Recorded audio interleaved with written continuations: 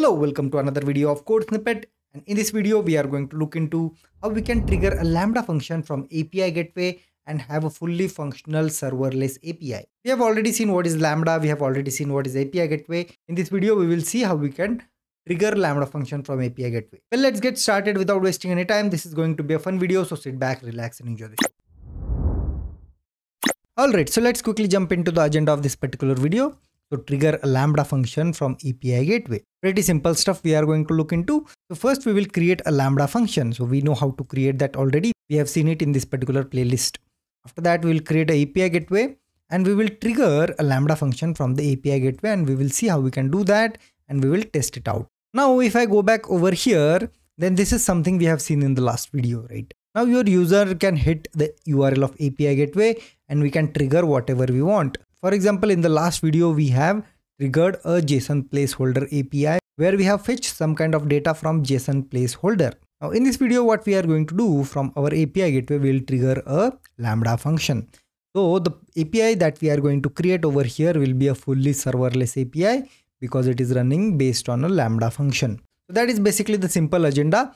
So we are just looking into the connection of API Gateway and Lambda function. API Gateway and Lambda function separately we have seen already, right? Now let's get started and let's go to AWS console. So first what we'll do, let's go ahead and create a Lambda function for us. So I'll just go ahead and say create Lambda over here, and here I will just start from scratch. And here I will just say Lambda API and I will just select Java 21 over here. Rest of the things I'll keep same and I'll just say create function. So now it is creating a function for us. So there we go, our function is basically created. This is basically the overview that we have seen already.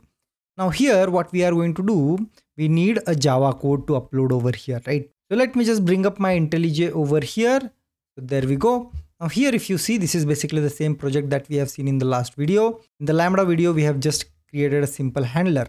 But now in this video, what I have done, I have just added another handler, which is Hello Lambda over here.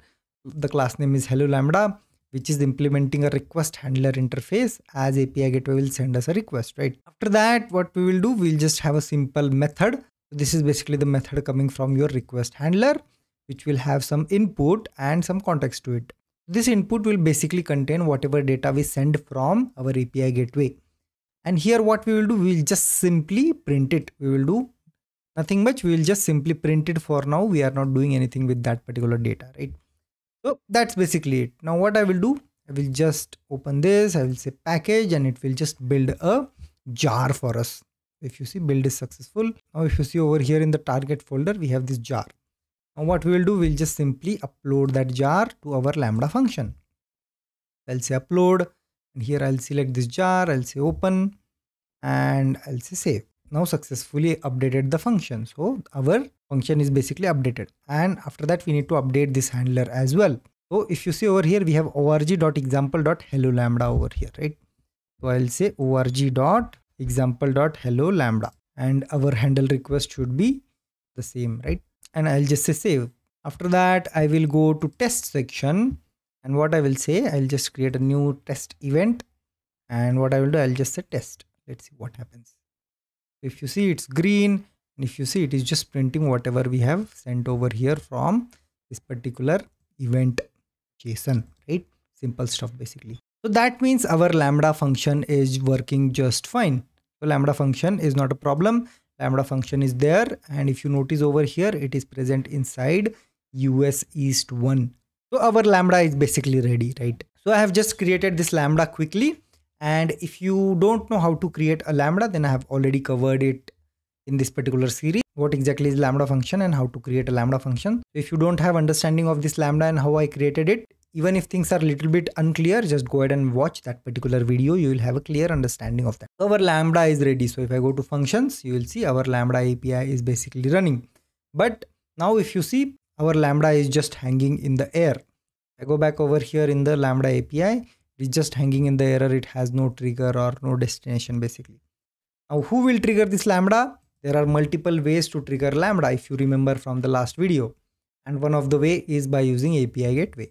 So if you remember this particular diagram, then your Lambda function can be triggered by test event, which we just tested. After that, it can be triggered by using event inside your S3 bucket. This we have already seen when we saw Lambda function. After that, it can be a SQS or SNS event, or it can be API gateway as well, where we can actually expose a API to our customer or any other third party, which can invoke that API and trigger our Lambda. Now, what we will do, we'll just create a API gateway first, right? So let's go over here. Let me search API gateway. Let me go to APIs, open it in a new tab. So there we go. So basically we don't have much over here. So let's go ahead and try to create API. Now here we have different options, and I will go to REST API and let's say build, and here I will say new API, and here I will say Lambda REST API, Lambda REST API. After that, I will keep API endpoint type as regional. Again, IP address type also I'll keep IPv4, and let's say create. There we go. So we have our API gateway created.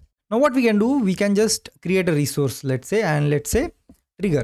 That means I want to trigger my Lambda function. So /trigger basically. You don't really need to create a resource. It will just be a string coming after your slash, right? Your URL slash, there will be something, right? So I'm just adding a trigger so that I want to trigger a Lambda function. Not much basically. And inside trigger, what I will do now, I will go ahead and create a method. And now here I will select get method type as get. And now integration type will be our Lambda function. So integrate your API with Lambda function. And here if you see, we need to select Lambda function. Provide a Lambda function name or alias.